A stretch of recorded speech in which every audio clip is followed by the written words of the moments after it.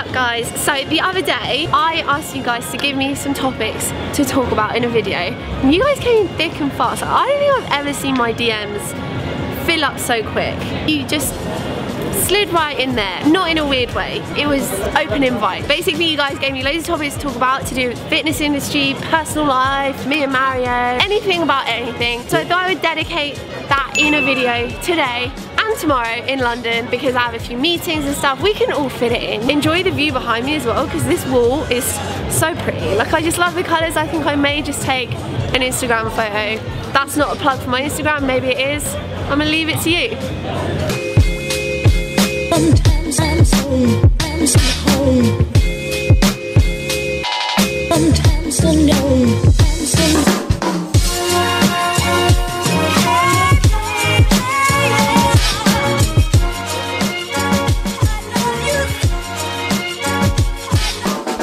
Now I have 8.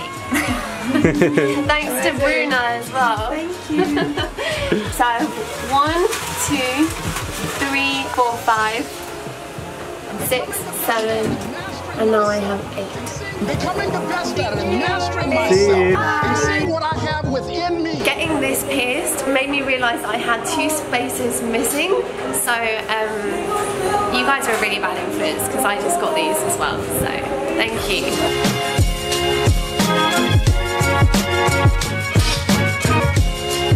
I could literally watch that all day. This is why science is a beautiful thing. Beautiful. Did you break it? I don't know. Will you be releasing any more guides? Yes. I've already got 2, Move and Cut. I'm really coming out with Hope. I didn't realise how many people wanted me to come out with some, so I will be coming out with new ones, working with even more experts. I'm really excited about this. Okay, how many siblings do you have? I have 1 younger brother, single, ladies. He's called Luke and it's spelled L-U-C. My name is spelled differently as well to make sure everyone knows that we're from France. Okay, there was another one. If you could be a teacher to all the students in the world for one day, what would you teach them? Such a good question. I wouldn't really teach them a topic, just to be really curious and to never like settle for knowing what you think you already know. If you're really curious and you actually take the time to listen to other people, you can become such a better person. So you teach them to be curious? Yeah, teach them to be curious. Okay, this question, it just says tell us a secret. A secret? I don't really have secrets. That's exactly what someone who has secrets says. Okay, made me think. I keep getting distracted looking at the food. What secret? Okay, tell them about the jumping. Oh man, I'm embarrassed. Alright, so actually it was this year. Me and Mario went to Cyprus and we did like cliff jumping. And then about like 2 hours later then we went to dinner. I wore this like white dress and what I hadn't realised was that in the process of cliff jumping I didn't clench my butt enough, so the water kind of went up, and then as I was at dinner the water that had accumulated, it went on my dress. Mario knows but I didn't tell anyone else, so now everyone knows. Now everyone knows. Yeah, I think my mum watches these videos too. Even talking about it, like, I'm embarrassed now. How do you handle being popular online? So what do you like and dislike most about it? It's more like love. I actually love meetups. I love meeting you guys. I love giving you a hug. I love chatting to you, finding out what you guys do, because I think we all like gather around fitness at the centre, I guess, but then it's just so interesting to speak to you in comments, but then also see you guys in real life. So that's one thing that I really, really love. And also, I guess, being able to create like a positive impact on someone's life, that's something that makes me feel really happy and makes me feel really fulfilled. So that's 2 things that I really love. I turn around, I turn back and you're like crying. I have cried a few times at meetups because I get very emotional. But then I think the thing, it's not really like I dislike it. The only thing is that because my channel is a little bit more about fitness, I'll show you guys that stuff. And then some people could just assume that that's all I do and that I train like X amount of times a week.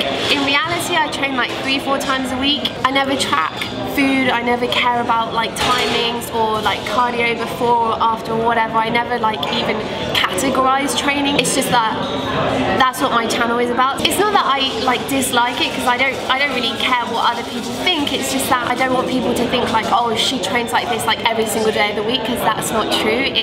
That will be like my one hard training session and I'll put it in a video, but that doesn't mean I train like that every single day. I think that's probably the only thing about it. The rest is good. I feel like I always pick foods that are like not YouTube foods. All the seeds get stuck in my teeth. Still tastes good though. Oh my gosh. That's the perfect YouTube food. We got it. That impression was so funny. I have loads of different laughs for different occasions. And one of them is like, is really slow. I'll do it. Yeah, you do it. The slowest laugh. That is such an exaggeration. It's a tutorial. Make sure the gums are dry. Welcome to today's video. I'm beautiful, darling. No.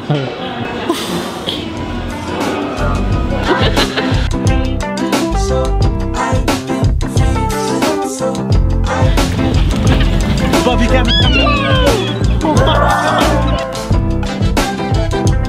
just me and my duck food. I kind of want to try it. I have gone through the ingredients. They're not harmful to humans. It's just all like wheat and soya meal, so they actually have trapped us. Oh, I don't have any more. Literally. I don't know why I'm crying. It's actually tears of joy, but oh, there's a couple that I think, I don't know, have had like really good news. But there was the question of what's your advice for a long-lasting relationship? And then I was like, you guys just have to talk and be really open with each other. And then I looked over and then like they're just like hugging like over the moon and like really excited. So yeah, it just made me really happy. But yeah, I think that's like one of the things is being really open with each other, like not bottling stuff up kind of from the beginning, because the longer it lasts, you just feel like it's building up. So if you guys can be like super honest to each other, I guess that's what's worked for me and Marion. And also spending like quality time together, because just being in the presence of each other, even when you're just on your phone the whole time, it's not the same thing.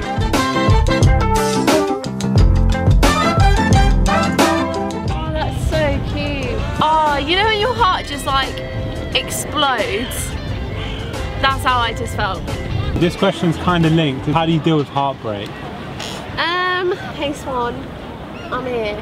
Heartbreak's a weird one because you can't put it aside. It is gonna suck and it really hurts. I think it's important to like acknowledge that. Don't switch off that feeling. I was heartbroken once, like a lot. I was so into this guy and thought that he was too, and then it just really didn't go well. I was really sad, and I think the thing that helped me get over it was reworking on myself, like doing things that I really enjoyed, giving back. At the time I used to work in an elderly people's home, and that like kind of, I don't know, just like speaking to them really helped me to get back on my feet. Made me realise that there's bigger things. I took up other things, like I started like triathlon as well, and I was getting better at that and I was enjoying it as well. So that was kind of really empowering for me, and I was working on myself, and I think that's what helped me get over that. Going back to things that I love doing, that I'm really good at, that I can still get better at,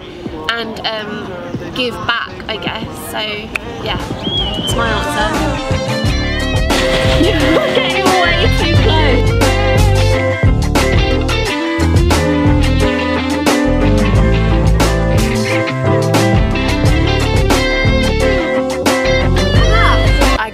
I can't know that. Casually put my arm up here, you know, just... This one is about moving. Yeah. So you're French, Mario's Greek. Would you move to France or Greece to live? I love going there, but in terms of places to live, I don't think we'd go to either. Places that we'd love to move to are either Australia or I loved California. I love how all the big decisions get made, like during these Q&As. So now we know. No, but you think that too, right? Yeah, no, it's true. Yeah. Second one is, so this person wants to work on like pull-ups and bodyweight moves. Does it help me to lose weight to actually do those moves? I think it depends where you're starting from, but being lean definitely does help because a lot of calisthenics moves are strength to weight ratio. You want as much of your weight working for you, which means that you want as much muscle as possible contributing to your weight rather than fat, which doesn't contribute to your strength. And you can do that by making sure that you're doing like your strength training, so 1 to 3 reps, and eating enough for that strength training. But then if you need to lose a bit of fat, also adding in some like cardio or just being a little bit more active can also really help.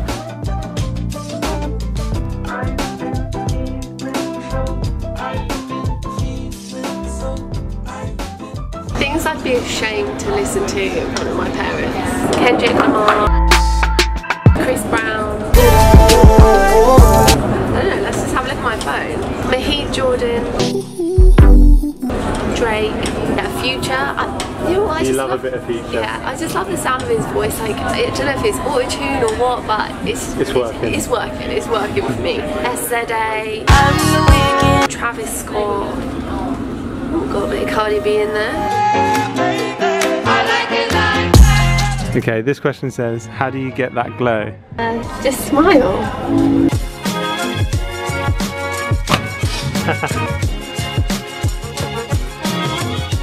Mario!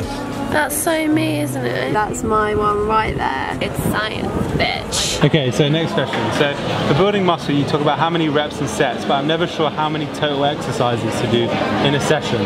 How many would you recommend doing?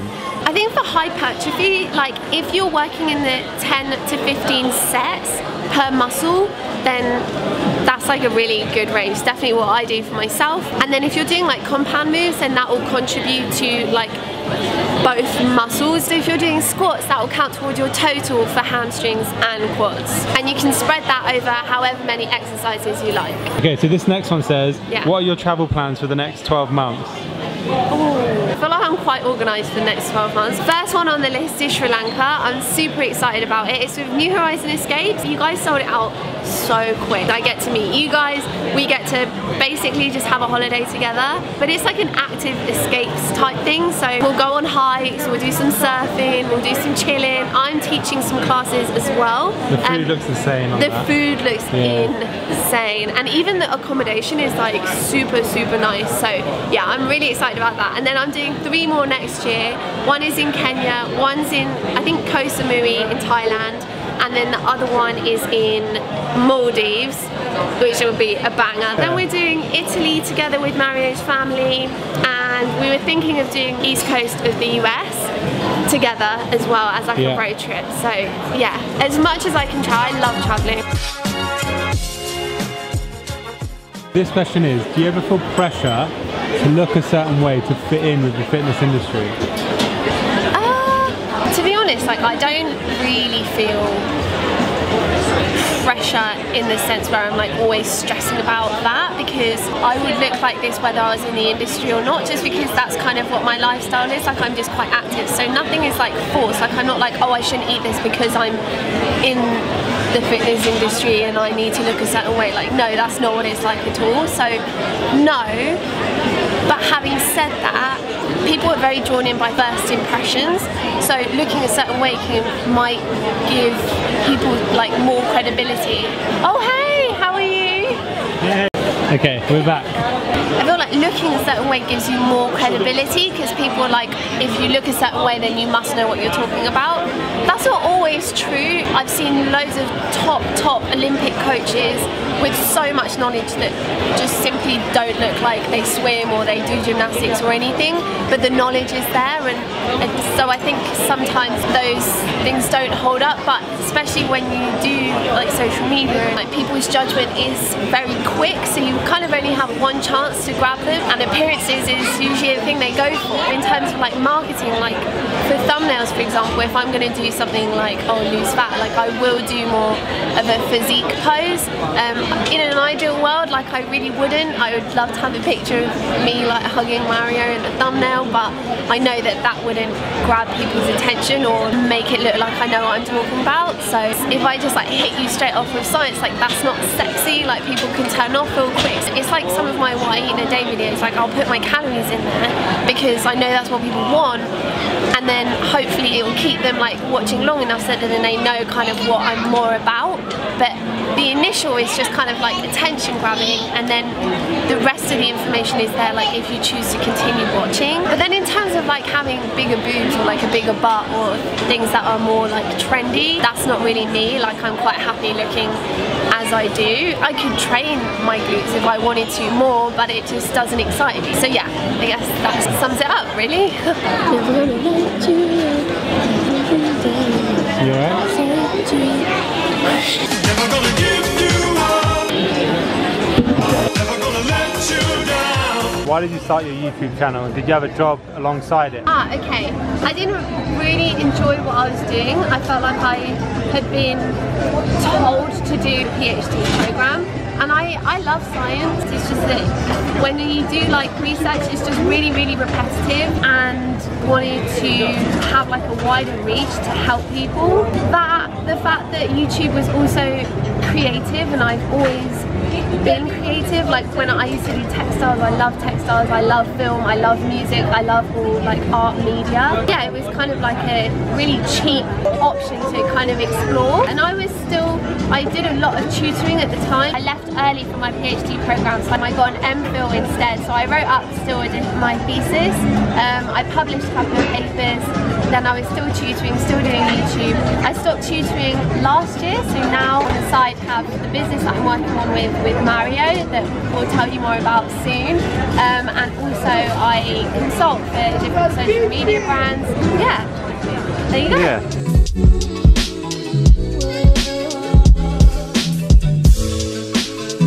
Alright guys, so we're going to end the video here. I hope that answered some of your questions. I hope this was nice, that you got to see a little bit of London, and it didn't rain, so that's good.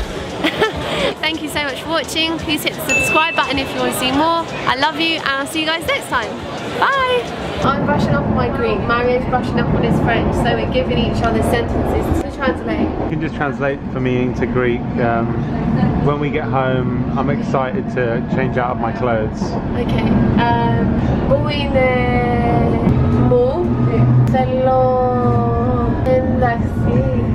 You don't know one of these words. I'm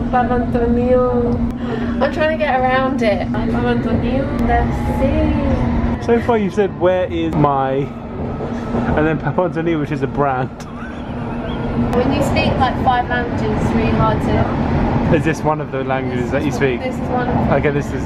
So that's how low the bar is. You got it, that's perfect. What I'm doing is I'm giving you different vocab, yeah? Right, you're teaching me. Can you say in French, it's been a little while since I've read my favourite book, Shadow of the Wind? Je n'ai pas. Yeah. Bibliothèque. Louis de la Costa. That is a straight up fail. So